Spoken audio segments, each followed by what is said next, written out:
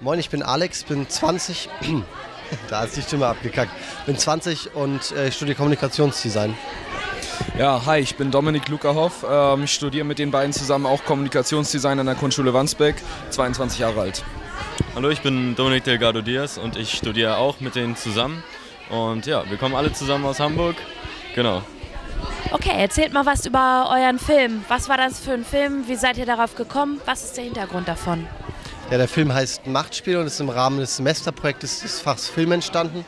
Wir hatten so roundabout 8 bis 10 Wochen dafür Zeit und wollten, nachdem wir schon mal einen anderen Film zusammen gedreht haben, mal einen Actionfilm drehen. Erzähl noch was dazu. Genau, was macht ihr an der Kunstschule Wandsbek? War das ein freiwilliger Film? Wie kam es dazu? Wir studieren an der Kunstschule Wandsbek Kommunikationsdesign. Das umfasst sehr viele verschiedene Bereiche, von Design, Zeichnung, Illustration bis hin zu Film, Fotografie und visuelle Systeme entwickeln und all solche Sachen. Also es ist wirklich sehr, sehr breit gefächert. Und noch eine Frage, ja, überhaupt zum Prozess. Wie lange habt ihr gedreht? Wer stand vor der Kamera? Wie seid ihr zu den Schauspielern gekommen? Wie war die Postproduktion? Ja, also es war so, dass wir für den Film einmal in der Woche Filmunterricht hatten, neben den ganzen anderen Kursen. Und da hat sich das über einen Zeitraum von so um die 6 bis 7 Wochen gestreckt quasi. Und wir haben für den Film eine Schauspielschule angeschrieben, beziehungsweise auch mehrere und gefragt, ob jemand da Interesse hätte, gerne mitspielen möchte.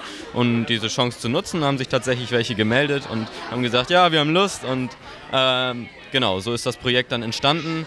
Es war quasi ein Uni-Projekt, was wir dann ausgeweitet haben und dann in unserer Freizeit gedreht haben.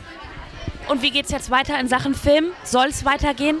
Es geht auf jeden Fall weiter. Wir werden jetzt Anfang nächsten Jahres an einem Filmwettbewerb auch teilnehmen, in dem es darum geht, in 99 Stunden einen 99-sekündigen Film zu produzieren. Letztes Mal schon mitgemacht und sehen das quasi jedes Jahr wieder als Challenge und wird gut. Dieses Jahr hoffentlich unter den Top 100. Genau, das ist der Plan. Vielen Dank und viel Spaß beim Festival noch.